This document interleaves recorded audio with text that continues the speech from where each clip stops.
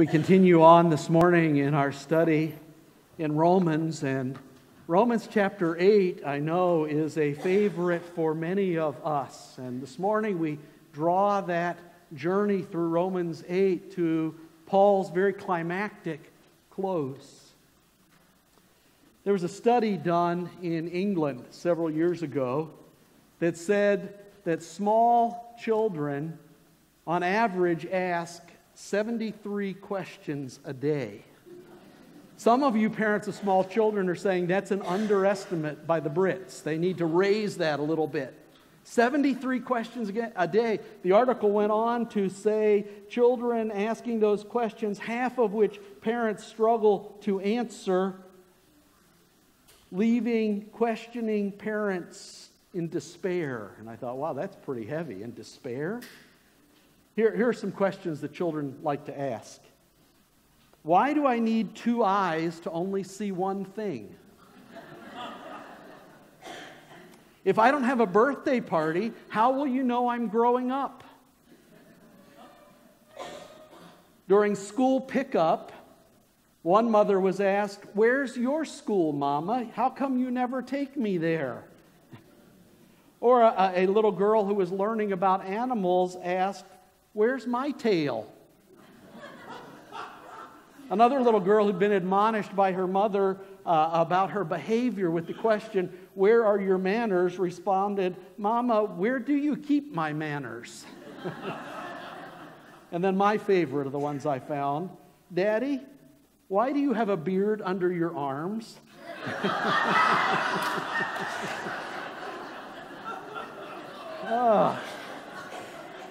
The questions children like to ask. Some of them you really can't answer well, right? Well, Paul has been talking to us. He's really been arguing that Jesus' followers are secure, that God is at work for good in the lives of His followers, and He will complete that work. But he anticipates questions. Questions like, but isn't this really too good to be true, Paul? I mean, how do you really know this is going to happen? Sure, I can get it that God's not going to fail, but what if I fall short? What if I fail? And Paul kind of anticipates those kinds of questions. And so he begins in chapter 8, verse 31, asking a series of questions. Questions with unquestionable answers. And depending on your translation, you may have more questions than what is in the ESV, because Greek didn't really have punctuation.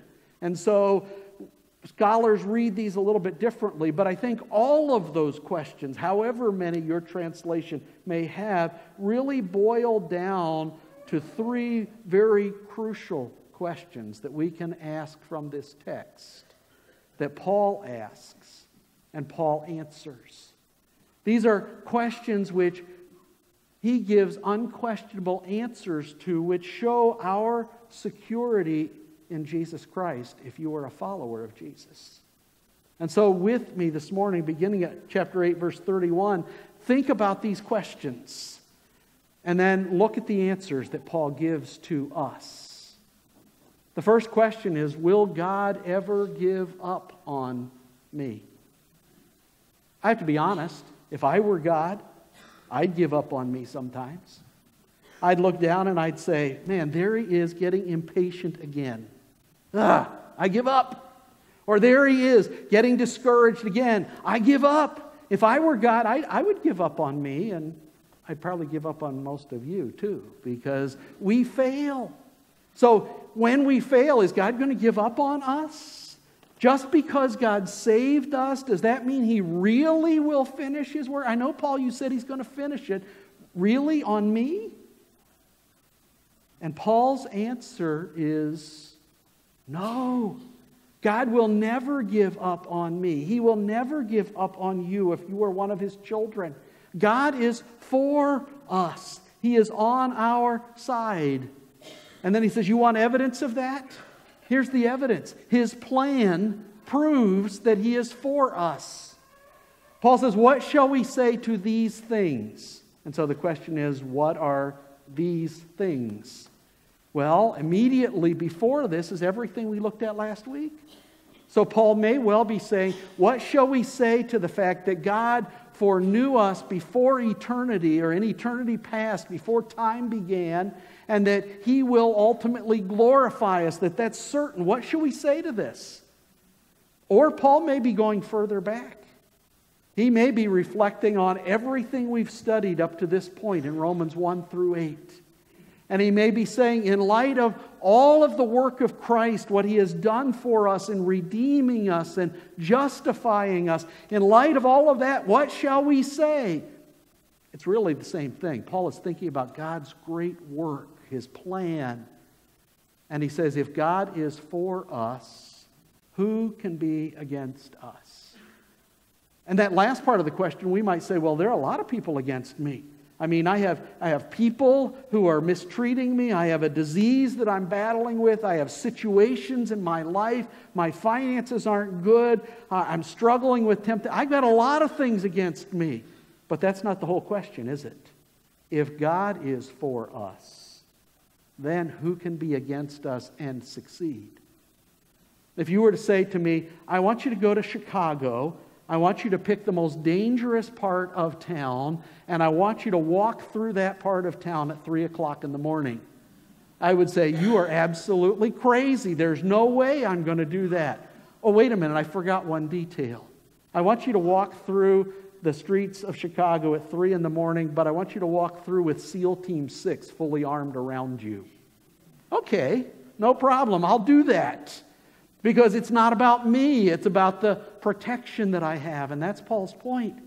Sure, we can see a lot of things that we would think, or a lot of people that are against us and struggles that we're having, but they're not going to succeed because God is for us.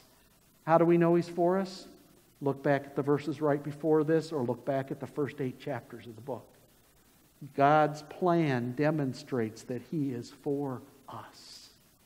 He goes on in verse 32 and he says, He who did not spare His own Son, but gave Him up for us all, how will He not also with Him graciously give us all things? It's not just God's plan that proves He is for us. God's greatest gift proves that He is for us. The gift of God, of His Son, given to us, as Paul has said earlier in Romans, he wants us to remember, while we were God's enemies, Christ died for us. That phrase, who did not spare His own Son, but gave Him up for us all, is pregnant with meaning. We could probably camp there for the rest of the morning, but we won't. But notice with me, God did not spare His own Son. His own Son. And I remind you that Jesus asked to be spared in the garden. Father, if it's possible, let this cup pass from me. Nevertheless, not my will, but yours. But He did ask. He asked the Father, spare me. And the Father said, no. Because if I spare you, I can't spare all those human beings that will come to faith through you. So Jesus asked to be spared, but God did not spare His own Son. In fact, the idea of His own Son but gave Him up for us, that language perhaps makes us reflect back, it's intended to the story of Abraham. With his son Isaac on Mount Moriah, Abraham takes his only son up that mountain, ready to sacrifice him to God, and the angel of the Lord stops him at the last moment. But there was no stopping at the cross of Calvary. God did not spare His own Son, but gave Him up, surrendered Him over to death for us all. That's important. Paul has spent a lot of time in the first part of Romans pointing out that it doesn't matter who we are, Jew, Gentile, quote-unquote good, quote-unquote bad, whoever we are, we all need a Redeemer, and God has provided one, His own Son. Every one of us. We could be tempted to think, well, sure, God saved the really important people, and I'm just kind of an afterthought. For those of you who like sports, I'm that proverbial player to be named later. Not even important enough to be named in the deal, but that's not what Paul says. He says he gave him up for every one of us who've placed our faith in him. We may not think we're important, but we are in God's eyes. He loved us enough to give his Son for us. And since God gave up Jesus for us, why would he ever give up on us? I'm going to say that again because I want you to lock that into your head, into your mind. Since God gave up Jesus for us, why would he ever give up on us? That's Paul's point.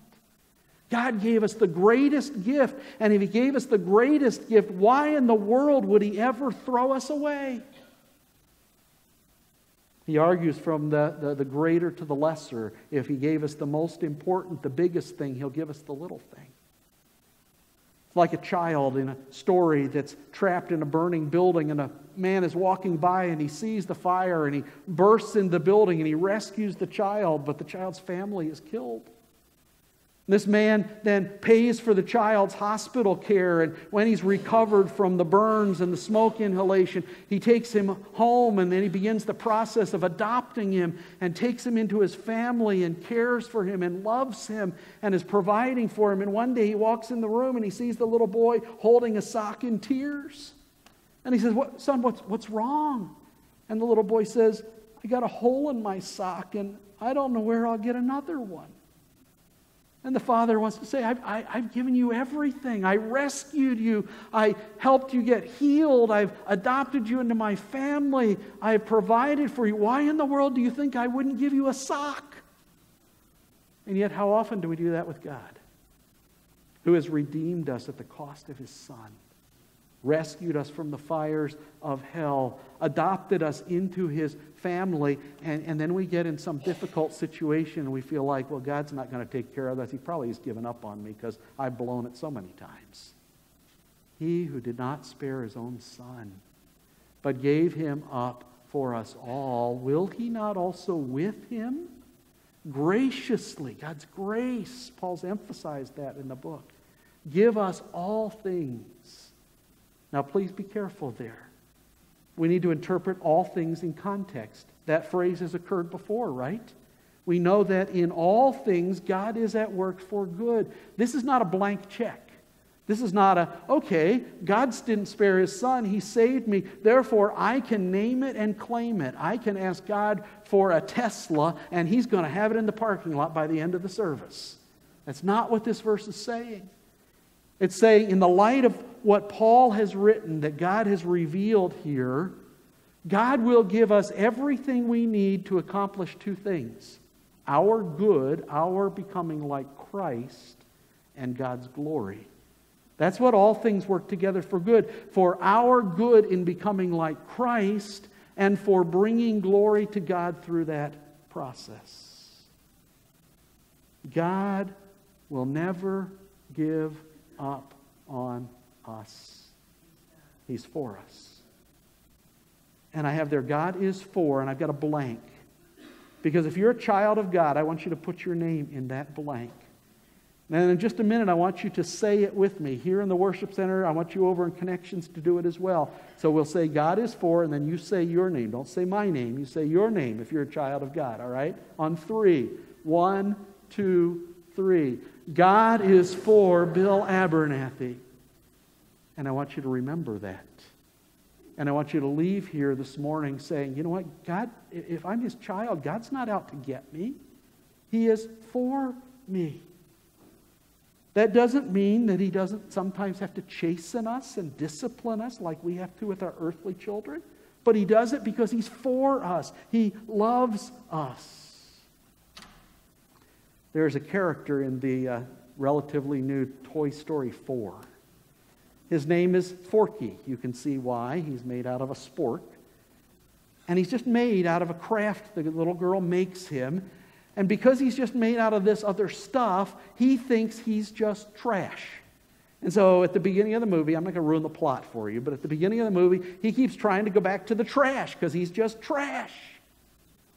And a lot of times, that's how we see ourselves. Because we know our hearts, we know our sin, we know the times we've failed God, we know the times we've hurt other people, and we say, I'm just trash. And so in this movie, Woody has to convince Forky that he's not trash. And one of the ways he does it, and we've seen this through the Toy Story movies, is to point out Bonnie's name is on you. You're a toy, you're not trash. If you're a child of Jesus Christ, Jesus' name, the Father's name is on you. You have been adopted into His family. And though you may sometimes feel like you are worthless, you are never worthless because you are a child of God, important to Him. And He is cheering you on, and He is lifting you up, and He is loving you when no one else loves you. And if you've wandered away from Him, He is maybe bringing difficult things into your life to call you back to Him.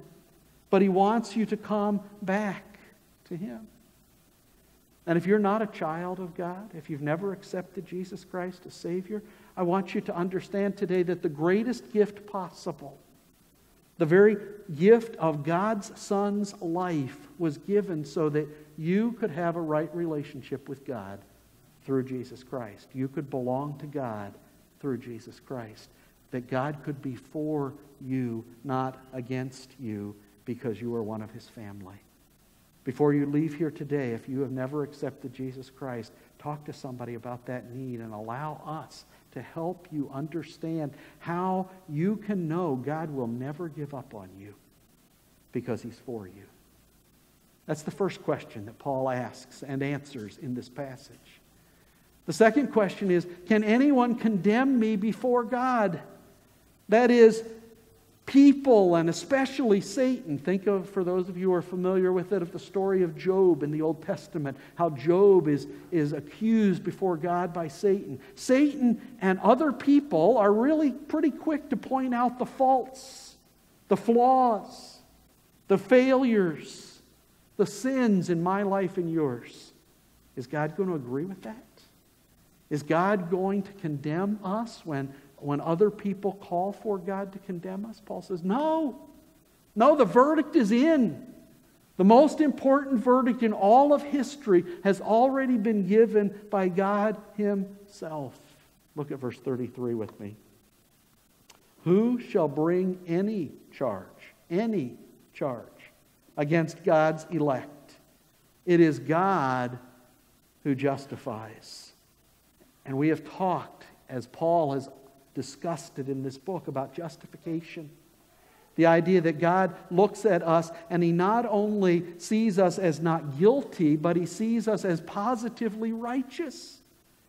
So the verdict is already in. It's already been settled. God has already looked at us and said, not guilty and absolutely righteous in the righteousness of Christ. So whoever brings an accusation against us is bringing an accusation that cannot possibly stick, because we've been declared by God Himself to be justified, to be righteous, because of the work that Jesus Christ did for us. Sometimes politicians are accused of being Teflon, that charges are lobbed at them, but they just kind of slide right off. That's not what Paul is saying about us. He's saying the charges against us may very well be true, but Jesus Christ's righteousness, His death on the cross, has already paid for them and covered them in the eyes of God. And that's what he goes on to tell us in verse 34 when he says, God has made us righteous in the eyes of God, and He has done that through the work of Jesus Christ. And so in verse 34, he says, who is to condemn? Same question, really. Who can accuse us? Who can condemn us? Christ Jesus is the one who died. More than that, who was raised, who is at the right hand of God, who indeed is interceding for us. Paul wants us to understand that the completed work of Jesus Christ completely answers all accusations against us. Every accusation that could be answered. Satan stands before God and he says, look at Bill Abernathy. Look at how he got upset the other day. And God says, covered by the blood of Jesus Christ. I look at him and I see him as righteous. And Satan throws up an accusation against you. Look at what they did with their finances. Look at how they behaved toward their spouse. Look how they behaved toward their parents. And God says, covered by the blood of Jesus Christ. They're righteous in my eyes through the righteousness of Christ. Notice how he defines the completed work of Christ here. He died for our sins. Think back to all we've seen in Romans. Our sin is removed. Our guilt is gone. He has risen from the dead, which demonstrates that his one-time payment was sufficient for all of my sins and your sins. He's seated in the place of power and authority at the very right hand of God the Father himself. And then right now, present tense verb, he indeed is interceding for us. Remember earlier in chapter 8? The Holy Spirit is interceding for us. Now he says the Son, Jesus, is interceding for us as well right now. It's the day before Jesus goes to the cross. He's talking to his disciples. And he says to Peter, Peter, Satan has desired to have you that he may sift you like wheat. Boy, that's not good news. And then he says, but I have prayed for you that your faith won't fail. And when you have returned, not if, when? Why is it when? Because Jesus prayed for him. Strengthen your brothers. Jesus, who prayed for Peter, who restored Peter, is praying for you and he's praying for me. And as we go through the difficulties of life, as there are accusations thrown against us by the tempter or by other people, we can look and say, my security is not grounded in what I can do. It's not grounded in what I have done. It's not even grounded in the good I might do in the future. My security is grounded in the finished work of Jesus Christ. He died. He was buried. He rose. He ascended. He's seated at the right hand of the Father, and he's interceding for me. That is my security. And folks, that's your security as well. Because you see, we need to come to grips with the fact that no one can condemn us before God. The verdict has already been given by God himself. We may feel like a failure. We may think God sees us as a failure, but he doesn't. He is for us. And he sees us as righteous. Now our sin, when we do it, does hurt our fellowship with God. And it may bring discipline, chastening by him out of love and a desire to correct us. But it never changes our right standing before God.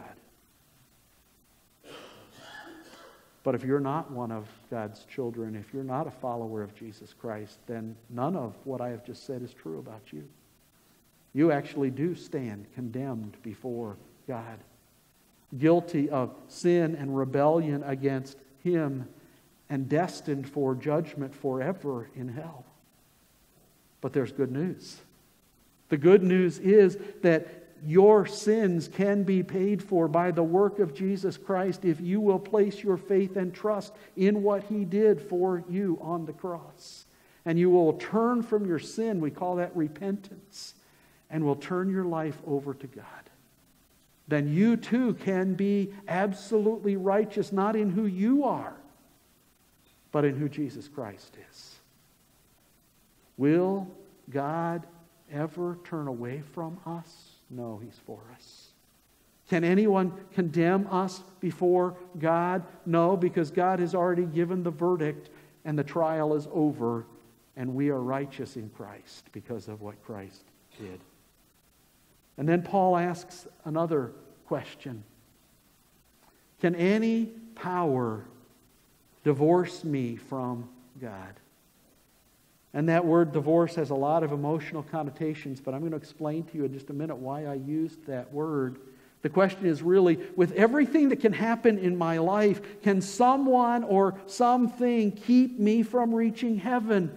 Can any power divorce me from God? And Paul's answer again is a resounding no. No, his love is unbreakable. Probably every one of us in the room, every one of us watching online or in connections has experienced the breaking of a relationship, the breaking of a relationship with somebody who said they loved us. We never experienced that with God. In fact, what Paul wants us to understand is all of those things that come into our life that we're concerned that they can break God's love for us, we can have, in fact, we do have abundant victory in all of life's hardships. And Paul knew hardships. A few weeks ago, we looked at his testimony in 2 Corinthians 11, where he talks about being shipwrecked and being beaten with rods and being beaten with stripes and being hungry and being lost on the face of the ocean. All of those things, Paul knew them, and yet he says, we have abundant victory in every one of those hardships. Look at verse 35. That's where he describes it. Who shall separate us, or we could say, what shall separate us from the love of Christ? Shall tribulation, or distress, or persecution, or famine, or nakedness, or danger, or sword? That word tribulation is the idea of being squeezed by outer circumstances, and distress is kind of being squeezed by inner circumstances. And my mind sometimes works in odd ways, and as I was reading that and thinking about it this week, I had this mental picture come into my head, and I looked for the same thing on the internet. I couldn't find the exact same machine, but here's a close proximity. When I was growing up, we had a juicer, something like this, and I loved to use that thing. You'd cut an orange or a grapefruit in half and you'd lay it pulp side down and you'd bend that handle down and just squeeze the living daylights out of that fruit. And it would produce juice that was really good. But somehow when I was studying this week, that's what came to mind, because sometimes I think you and I feel like that piece of orange or piece of grapefruit, and somebody's putting the pressure on and we are really being squeezed hard by external factors, or maybe by things going on inside us. And juice is coming out all over the place, and we're a mess. And Paul says, that doesn't separate us from the love of God. His love's unbreakable. Paul goes on to talk about some other things like hunger, famine, nakedness, not having clothes, being in peril, in danger, or the sword, all related back to the word he uses before those, persecution. When you're being persecuted, pursued for your faith, you may not have enough to eat, you may not have enough to wear, you are certainly in danger, and the sword may catch up to you, you may die. And Paul says, is that going to separate us from the love of Christ? And his answer is no, but he doesn't get there yet. The next thing that he does is quote Psalm 44:22 for us in verse 36. As it is written, for your sake we are being killed all the day long. We are regarded as sheep to be slaughtered. Isn't that an uplifting verse? I mean, that makes you want to go out and say, yes, all right. There's no health and wealth, prosperity gospel in that verse. And that's exactly why Paul uses it. Because what he's saying is, from Old Testament to New Testament, the people of God go through suffering. Life is not easy. We do get squeezed from things outside and inside us, and we do suffer persecution, and we do suffer through other kinds of trials. And so all of that is a reality. He wants us to understand that, because that gives meaning to the next verse. When he says, no, those don't separate us from the love of God. In all these things, there's that phrase again, by the way, all these things, we are more than conquerors through him who loved us. When he asks the question, can these things separate us? from the love of Christ. What he's asking us is, can they divorce us from God's love? And that's actually what the word separate means. That's why I used the word divorce, because that was the word that was used in Greek culture for a divorce. And so that's really what Paul is saying. Can circumstances and people and struggles and suffering cause God to walk out of my life or cause me to lose my relationship with Him? No, he says. In all of these things that God is working together for our growth in Christ-likeness and His glory, we are more than conquerors. English doesn't have a word that does it. The word really here in Greek is hyper-conquerors, super-conquerors. We are conqueror and conqueror and conqueror again. Probably the idea that we in Christ can conquer anything, and not just conquer, but have power over that. Not just subdue the country, but rule the country. And Paul says in all of these things that happen, we are hyper-conquerors. Not that we get out of them, but because we know God is at work in them. And He is bringing about the good of Christ-likeness and His glory through them, then we know that we are winning in spite of the circumstances. He loved us, it says. Past tense, because he's reflecting back to what he's just talked about, the cross and what Christ did. But He loves us right now as well in this moment. In all these things, not some of these things, but all these things, we are more than conquerors. But notice, we are not more than conquerors because we are so tough. We are not more than conquerors because somehow we gritted our teeth and with great stoicism we persevered through the trials. We are more than conquerors through Him who loved us. Not in our own strength, not in our own power, not even in our own definition of what it means to conquer, but through Him and His work in our lives. And so we have abundant victory in all of life's hardships. And so Paul says nothing can separate us, nothing can divorce God from His people.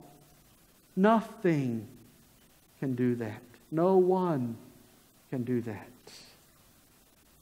And he concludes the chapter, and really this first major section of Romans in some ways, though he's going to continue a theme on into chapter 9 and 10, he concludes it with these words, "For I am sure, I am confident." It's that perfect tense of a Greek verb again that we've talked about before, which talks about that there's something in the past. I became sure before, and I am sure right now in this moment, and I am certain that I'm still going to be sure tomorrow and into the future. I am sure that neither death nor life, that is, whether I die or whether I continue on in the struggles of this life, alive or dead, I belong to Jesus. Nor angels nor rulers. And rulers there is probably not earthly rulers. He's thinking demonic powers. And so he's saying, no good angel, even if they wanted to, and no bad angel can separate me, nor things present, nor things to come. That is, nothing that's happening right now, nothing in that unknown future for us can separate us, nor powers. And there he doesn't do the double there, he just does one. And again, the powers there could be earthly powers, but probably he's looking behind them to spiritual powers. Then he goes back to doubling. Nor height, nor depth. Nothing in geography can separate me from God. 50 years ago, mankind for the first time walked on the moon. God was there. If any of those two astronauts or those who followed them on the moon were followers of Jesus Christ, God loved them right there. He wasn't separated from them. Someday if we can travel to Mars, God's love will follow us there or wherever we go. Height or depth, it doesn't matter. He's probably echoing Psalm 139 where there's no place we can escape the love of God.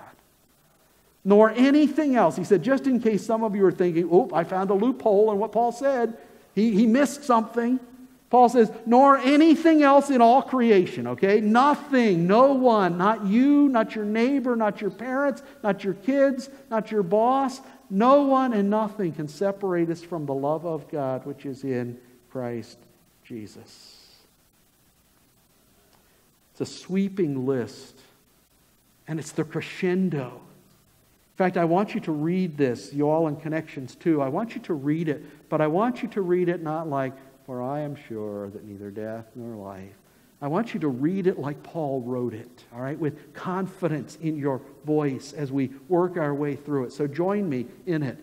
For I am sure that neither death nor life, nor angels, nor rulers, nor things present, nor things to come, nor powers, nor height, nor depth, nor anything else in all creation will be able to separate us from the love of God in Christ Jesus our Lord. Amen. This is Paul's crescendo. It's his big conclusion to the chapter and to all that he said about the work of Christ. When I was in middle school and then high school, I played the French horn, and I still love the sound of French horn, though I haven't played it for a long time.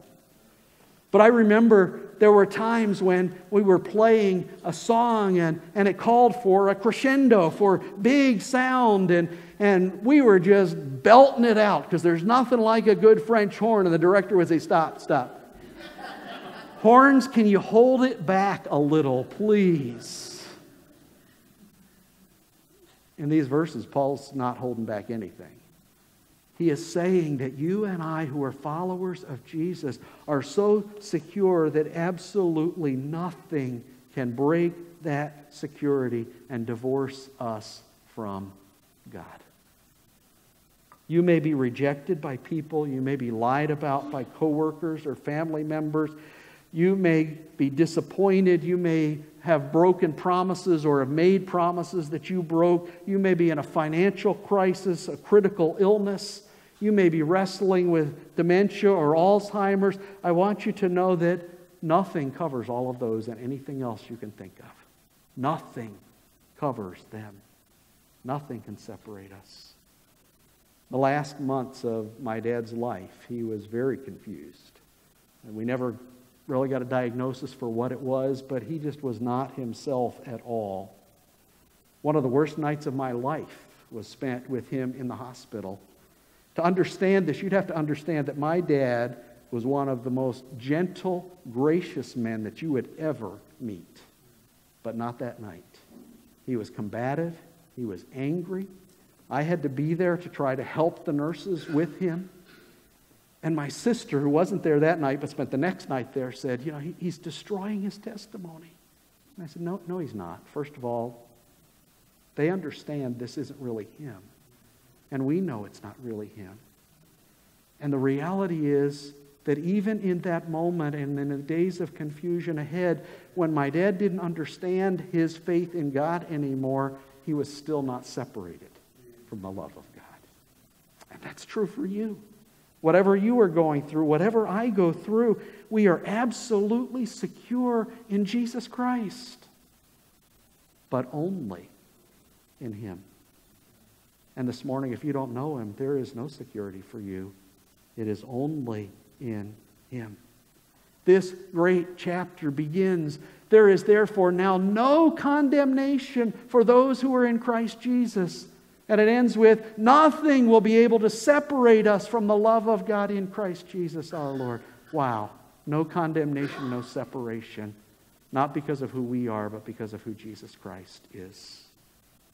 Followers of Jesus Christ are secure. We are absolutely secure.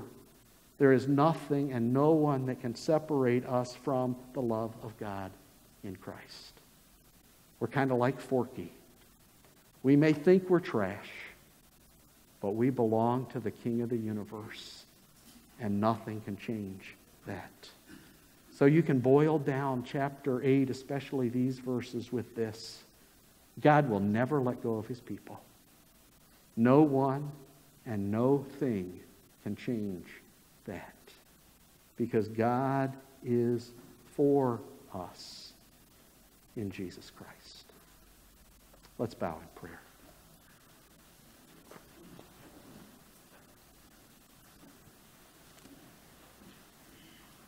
Father God, thank you that you are for us. Thank you that our hope is not in what we can do, or what we hope to do, or what we might do. Thank you that our hope is not crushed by what we have done that is wrong. But then when we know Christ, because His work is finished, our future is secure. Thank you that in Christ alone our hope is found.